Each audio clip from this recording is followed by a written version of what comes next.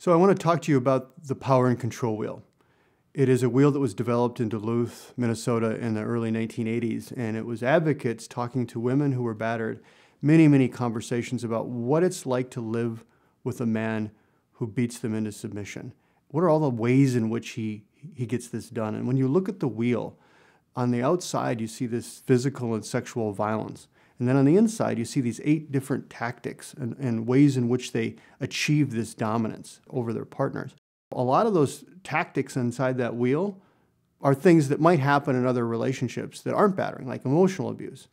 What changes in these relationships is when physical violence or the threat of it has been used in the relationship, it changes how those tactics play out. So for example, if a man comes home in a nonviolent relationship and announces to his wife that he's not going to do any domestic chores anymore, that would probably cause some sort of a sit-down conversation between the two of them. However, in a relationship where there's battering, if he comes home and announces that he's not going to do any domestic chores from this point forward, then she's got a lot to think about and how she wants to respond to that, because he's proven that he will use physical violence to get her to submit.